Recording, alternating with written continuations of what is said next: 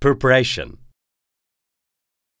A successful implementation of service co-design workshops by the use of Xlibris Approach requires careful planning regarding different aspects such as program, facilitators, participants, venue, and implementation.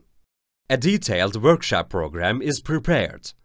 The aim, duration, and venue decided. Facilitators come together and work on each tool and technique in advance and get help from certified experts if necessary. Facilitators are assigned clearly defined roles and responsibilities. One of the facilitators takes the leadership role. Leadership role should be assigned carefully based on knowledge, skills, and personal characteristics. Participants are carefully selected and invited. Selection criteria should be decided in advance and agreed by facilitators. Participants should represent different user groups and different librarian profiles.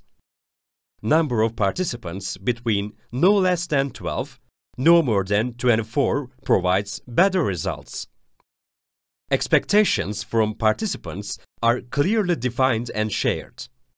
Room is prepared in advance, including tables, materials, projector, computer, internet connection. Tables are arranged for group work. Materials and templates are photocopied. All technical devices are checked to make sure that everything works properly. All presentations and videos are checked to ensure a smooth process. Measures are taken to start and finish on time.